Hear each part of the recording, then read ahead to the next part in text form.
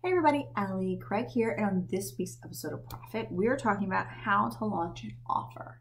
Now, the truth is that a launch cycle, especially if we're doing it where cart opens, cart closes, is way more intensive than what we can really get into right now in this moment. But let's just talk about what's the strategy of a launch anyway. Are those kind of antiquated launches something that's smart, or should we be considering a little old school approach like the product rollout? The truth is, in today's society, when it comes to social media and the buzz, there's two approaches you can easily take. You can take the launch cycle approach, where you're building the buzz. You're building with marketing ads, you're building with campaign teasers of you want this, like here's the secret, here's the inside scoop kind of thing. So almost like Amazon Black Friday sales. You know how all the Black Friday sales accidentally get leaked? It's no accident, people. That's kind of like modern launching today. You have to accidentally leak your sales and hope you have enough of an audience who actually cares. So then when the day comes, aka your version of Black Friday, you can really, make massive profit quick and fast. The other way of doing this is the old school way of doing this, which is the product rollout launch. Think about when you were growing up. A new product would hit the market and you just kind of like accidentally discover it one day. All of a sudden you're walking down the grocery aisle and you're like, oh, look, there's a new version of the Oreo.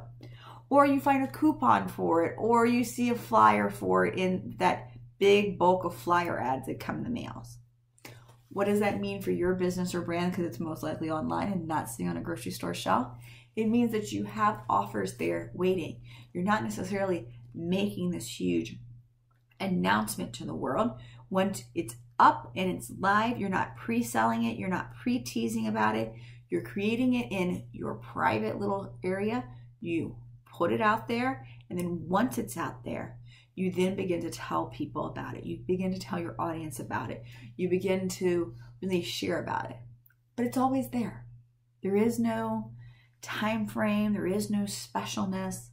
And yes, does that make it, on some level, you don't get that instant burst of income?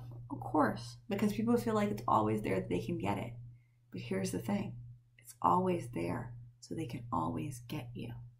So then there's no more excuses for your audience to say, oh, well, you closed your cart and it's not going to reopen for another year or 6 months, so I guess I'll just find another solution. You are always there to be the solution.